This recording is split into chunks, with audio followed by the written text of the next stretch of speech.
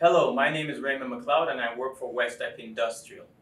Today we'll be taking a look at the Rosemount 975 flame detector by Emerson. It is important to note that there are four types.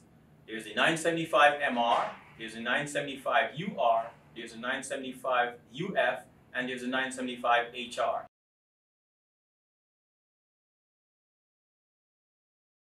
The 975 MR is the multi-infrared spectrum flame detector. This detector looks for infrared radiation as generated by a flame. The 975 UR looks for ultraviolet and infrared wavelengths from a flame. The 975 UF is an ultra-fast detector. It also looks for UV and infrared wavelengths from a flame. And the 975 HR is specifically designed for hydrogen.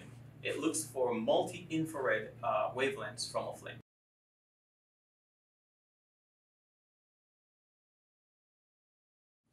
The operating voltage range for the 975 flame detector is 18 to 32 VDC. The maximum power consumption at 24 VDC is less than 3.5 watts. The outputs available are analog, hard, relay, and digital, and this is standard across the analog models. The detector is quite robust and certified to military standards. This means it has surge protection as well as reverse polarity protection.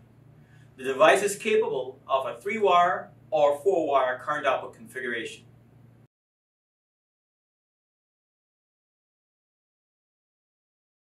As you can see, the parts supplied with the detector, you have the rain guard, you have the operational manual, you have the swivel mount, and you have the detector itself.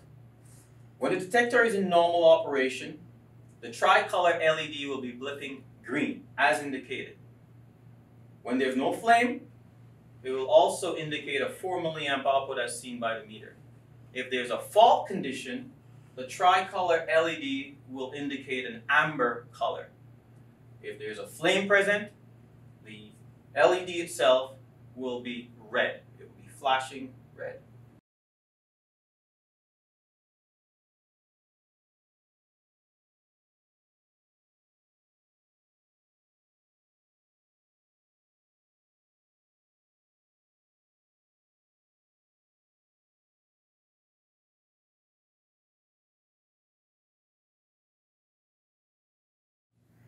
Another frequently asked question is, what is the maximum detection distance of the detector?